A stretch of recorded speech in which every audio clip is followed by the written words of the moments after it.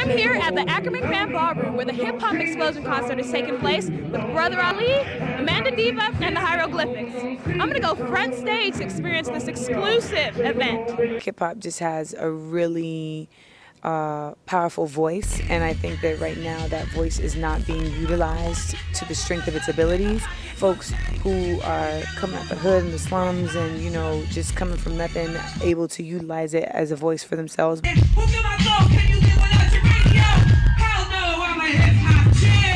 Why do you think it's important for kids at UCLA to learn about hip hop and to grasp the aspects of hip hop?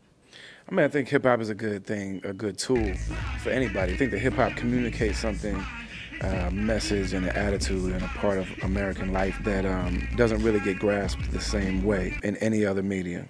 This is your chance to say something and you're wasting it. People are starving, you talking about balling.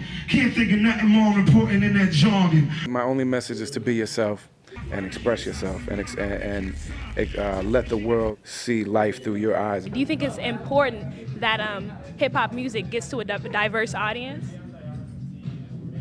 Well, I think it's impossible to say that it hasn't. I mean, hip-hop has pretty much taken over the whole world. It influences every country. There's definitely much more of an intermingling going on, and that's dope because, you know, I am, you know, a black woman, and I do want to rhyme for black women in my audience just as much as I want to rhyme for every other racial ethnicity.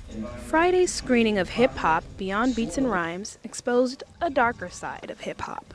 The film examines the issues plaguing hip hop today, including the objectification of women and the media conglomerates who perpetuate images of drug use and violence in hip hop culture.